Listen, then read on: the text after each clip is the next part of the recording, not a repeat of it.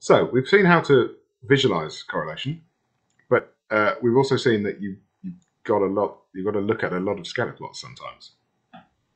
And just finding correlations by looking at scatter plots is a bit tedious and can be error prone. So if we had all 25 products in our subplot code, we'd need to look at 300 subplots. That's just too many, and they would be tiny if we tried to fit them all into one figure. If you've got 250 products, then you start to get to ridiculous levels, 31,000. So that isn't going to work. And the other way of trying to assess correlation is to look at it numerically. You might guess that you can actually measure it numerically. And in fact, there's not just one way of measuring correlation numerically. There's several. And Pandas has at least 3 different versions which it will use to calculate correlation with this .core function. The default version in Pandas is the Pearson correlation coefficient, and that's what we're going to use. Okay, and Pearson correlation coefficient is expressed as a number between -1, which is perfect negative correlation, so the line going downwards from left to right, and +1, which is perfect positive, so the line going upwards from left to right. And so anything in between that, if it's close to 1 or -1, then that's correlated. If it's close to 0, it's not correlated. Okay, and Pandas will measure that for you. So once we measure that, how do we visualize it? And the standard technique for that is called is the idea of heat maps. So again, if you've got these 25 products that we're going to deal with, Pandas is going to calculate 25 by 24 correlation coefficients. Now, which is 600. I said we'd need actually 300 plots to visualize those, 300 scatter plots. And the reason for the difference is that there's a kind of symmetric. If you get the correlation coefficient for A versus F, it's the same as the correlation coefficient for F versus A. Okay, so there's a redundancy in that calculation that we'll see actually in the picture. And the standard way, once we've calculated these things, is to use what's called a heat map. And the heat map is simply just refers to a colored chart where typically blue represents cold and red represents hot, as we're familiar with.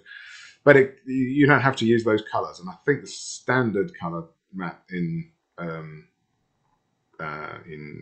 Seaborn is not blue and red. Actually, I had to put a blue and red one in.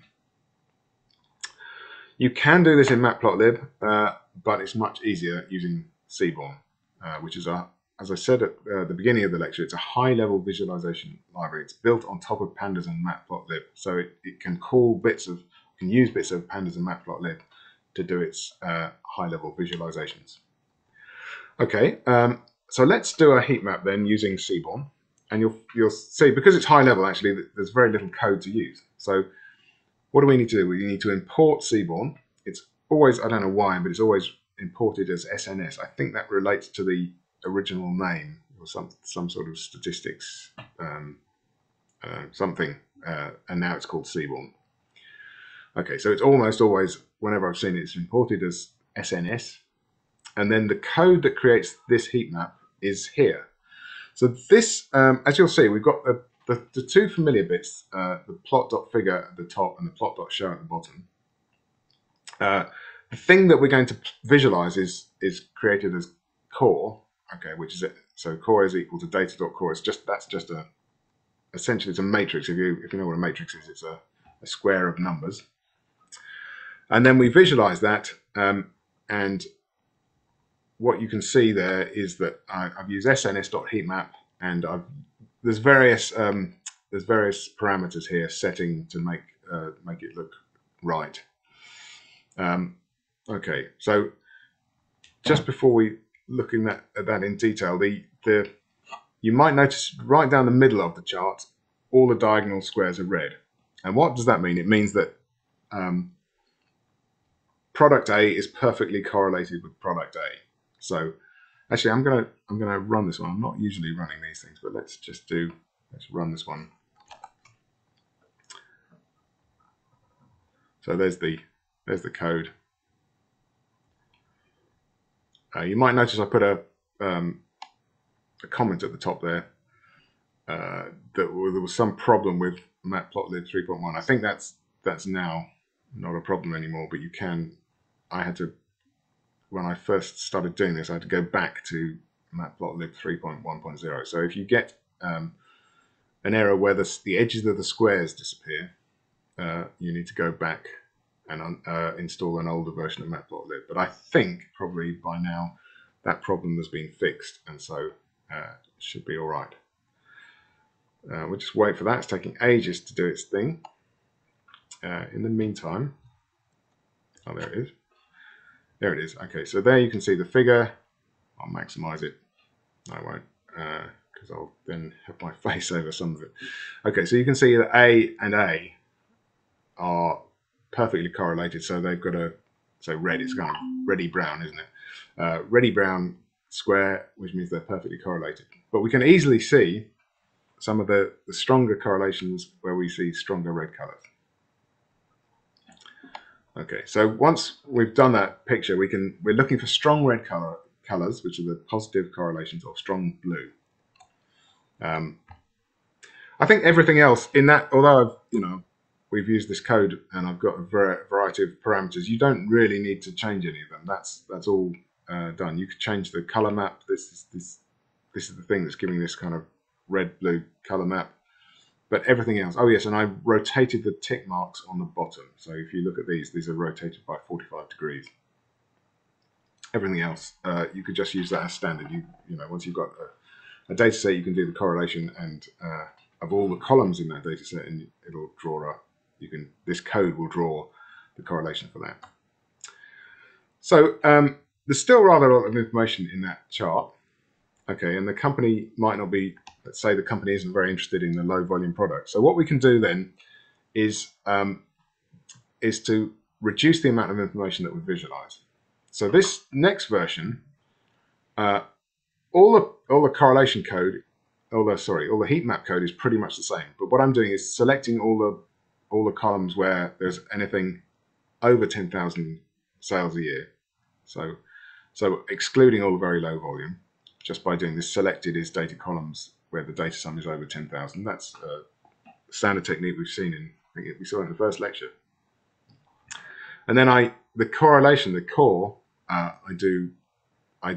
calculate the correlation of those selected values. And the only other thing I've done here is this annotation equals true, annotation KWS size is 8. Okay. What does that do? It means it puts some numbers on the chart as well as the colors. So colors make it easier to find strong correlations, weak correlations, strong negative correlations, and then the numbers we can actually read off the chart. I'm going to run that one actually so that we can actually see it. And, as you notice, it takes a long time to run. And you can see the strong positive correlation. You can't quite see it on this chart because it's too tiny, but when it comes up, you'll see the strong positive correlations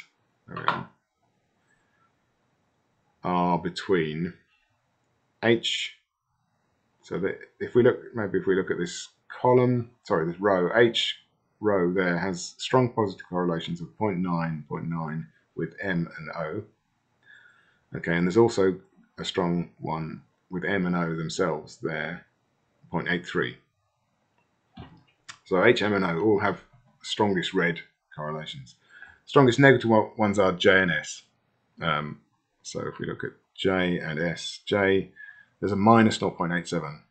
Okay, J with S is minus 0.87. So you're looking, depending on what data you're looking at, you're looking for things that are high, large numbers close to 1 or close to minus 1. So in this case, anything over 0.8, okay, or under minus 0.8.